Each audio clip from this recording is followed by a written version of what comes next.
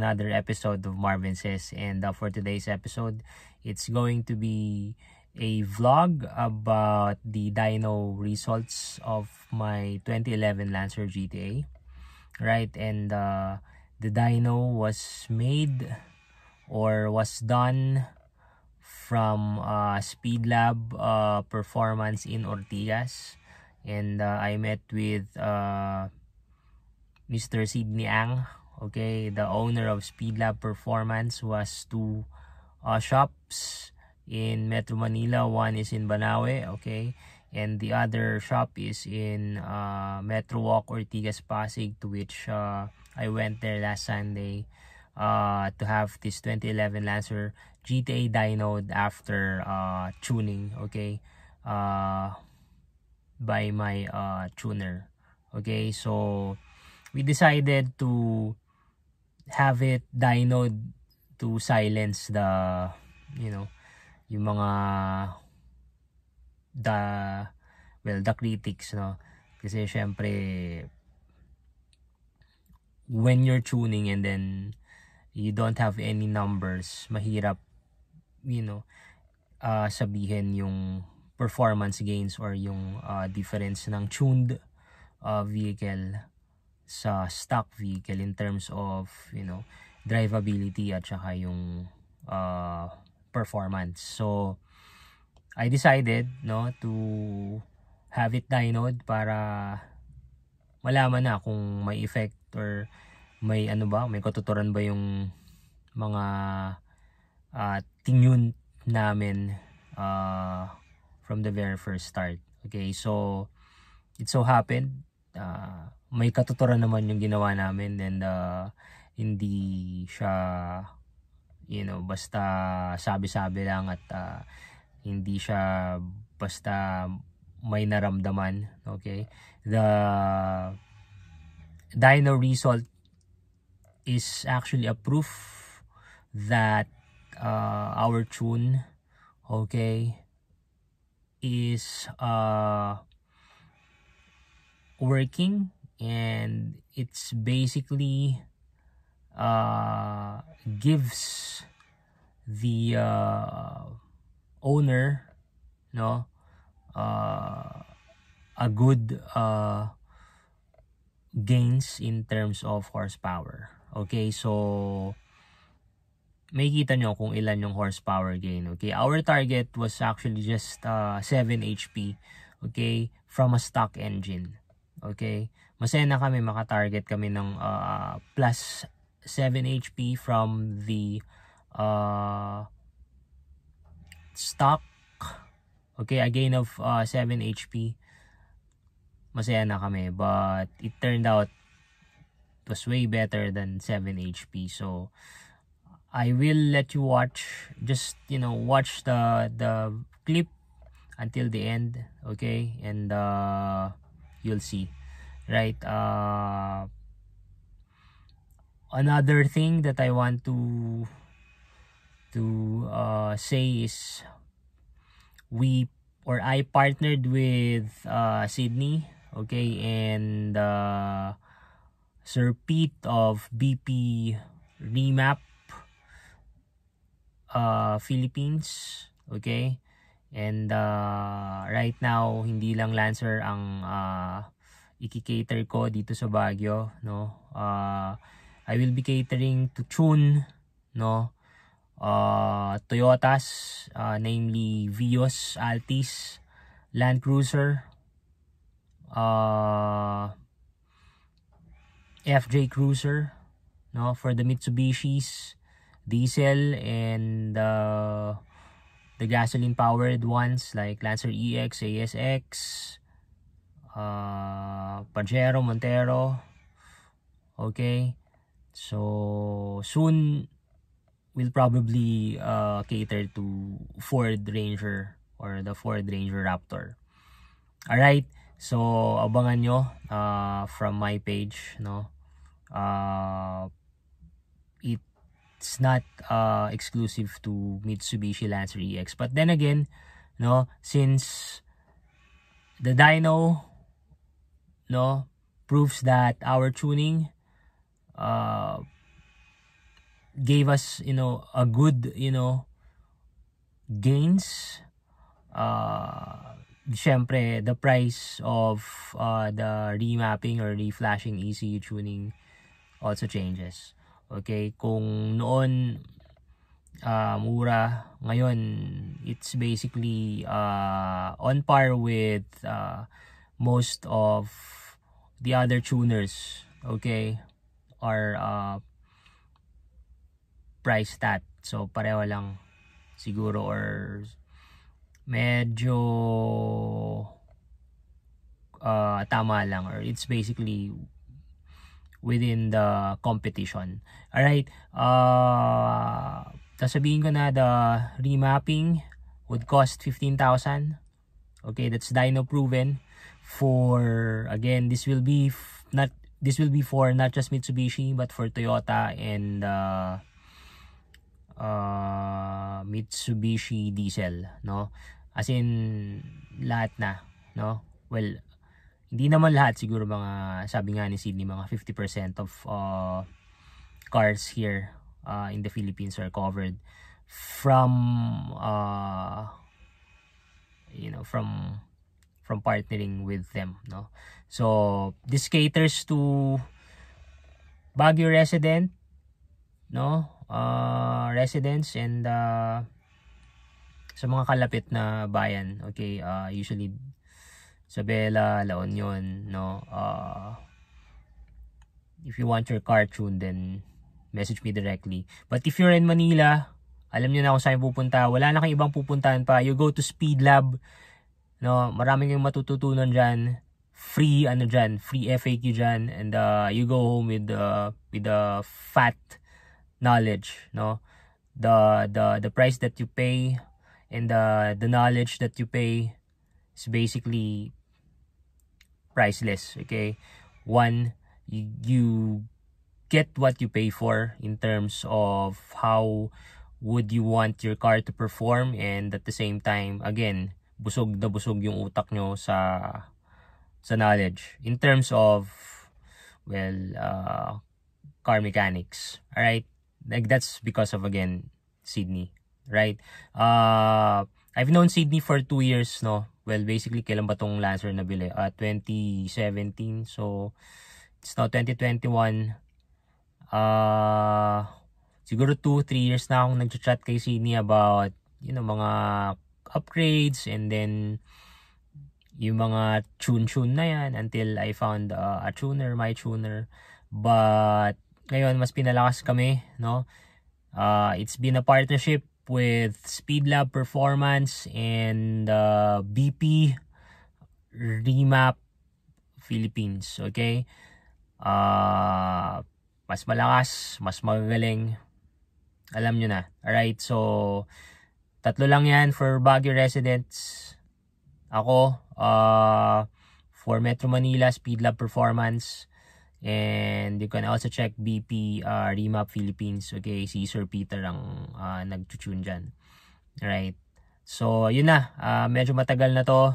Continue to watch the video, and I'm happy to say the tuned ROM version 3 for the Mitsubishi Lancer EX, okay, is successful, and that's basically our maximum tune for the vehicle. Alright, but the thing is, Sydney will be the one, you know, tuning for the Lancer EX, kasi nga because of the partnership, then probably iba yung magiging tono for the Lancer EX. It's not the tune version 3 anymore, kasi the tune version 3 is basically our tune right before I partnered with Sydney. Okay, good friend Sydney. Alright, so enjoy. Maraming salamat po sa mga naging clients or customers ko from the start. Maraming salamat sa suporta, even without the dyno, no. You trusted me, and right now, no, this is the result, okay, of hard work.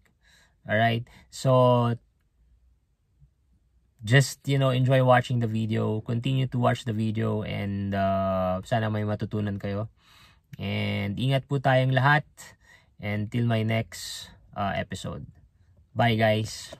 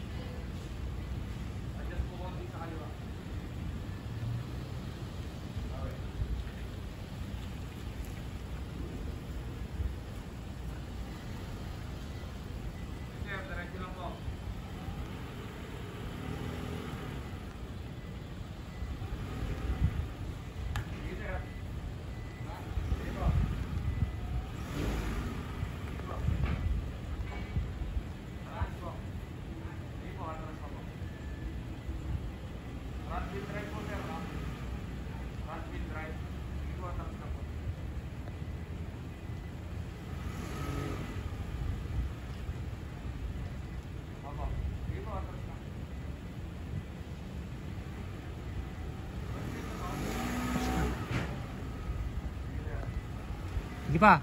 Sir, pagdating po dito, pagdating po ng konti ha. Pagdating kasi po ito yung order na. Ako na lang po, sir.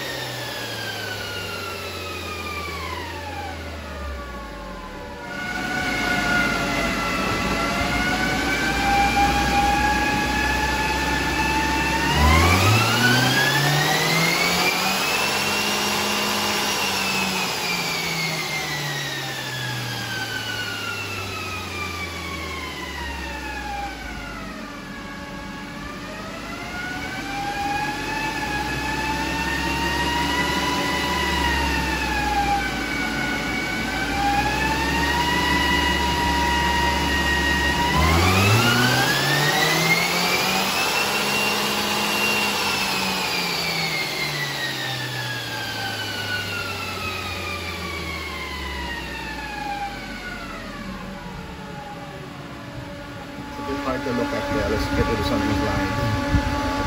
Too much. This is representative. So this orange one is your stock. Yeah, this is stock. And this is tuned. So from 94, then 109. Pwede na 15. 15, di ba? 15, That's oo. stock engine with a drop-in. With a drop-in filter. Okay yan, this is good. So basically dito sa baba, hindi niya ginalaw tong AF na to. So this pretty much says tama. Ito naman, nag-reach siya ng konti, although not much gain in power. Mostly, I think ginawa dito timing eh. And then, have you noticed it actually, patay mo na? It actually rev, mas mahaba yung rev niya. Kasi that means ginalaw din yung throttle. Yeah, oo. Tama ka, sir. Ginawa niya timing and then the throttle. Timing and throttle. Yung fueling, meron din konti sa fueling. Nag-reach siya dito sa ilalim para mapag-advance siya ng timing. Okay. Nag-reach siya dito.